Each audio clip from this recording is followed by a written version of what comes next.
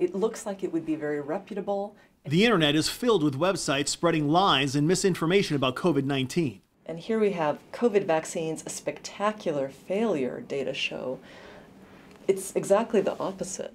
UW Medicine OB/GYN Dr. Kristina Adams Waldorf sees the effects all the time with her patients. Like many, I've become really tired of the misinformation, and I find that it's really hard to battle this. The breaking point for Adams Waldorf and her colleagues was last summer when 15 unvaccinated pregnant women in Mississippi alone died from COVID.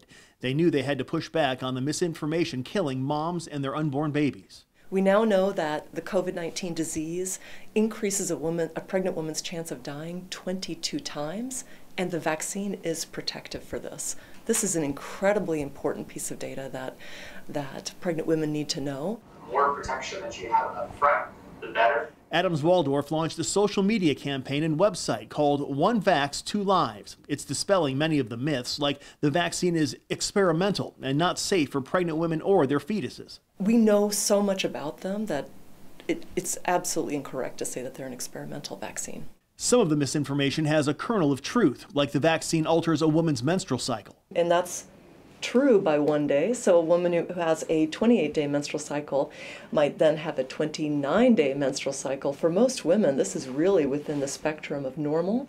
One thing Adams Waldorf says is very true about some of these sites is the profit motive. And these are all the different ways that you can buy ivermectin.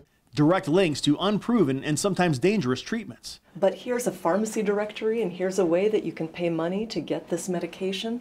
And so really it is about making money in the end. The pandemic's new front line, fighting the ills of social media misinformation. Eric Wilkinson, King 5 News.